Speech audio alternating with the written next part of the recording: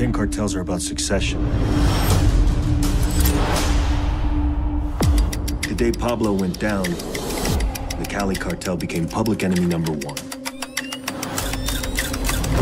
Their operations had grown into the biggest cocaine cartel in history.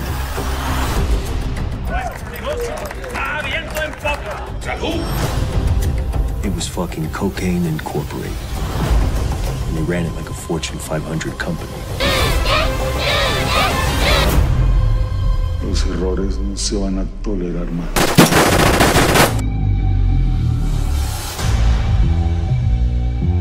Welcome back, Agent Pena.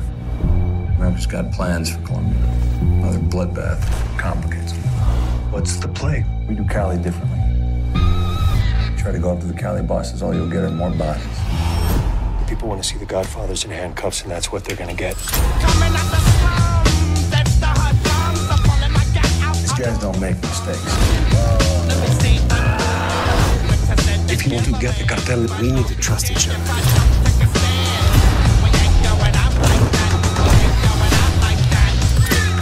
To take down the gentlemen of Cali, you'd have to be crazy, stupid, brave, and lucky, all at the same time.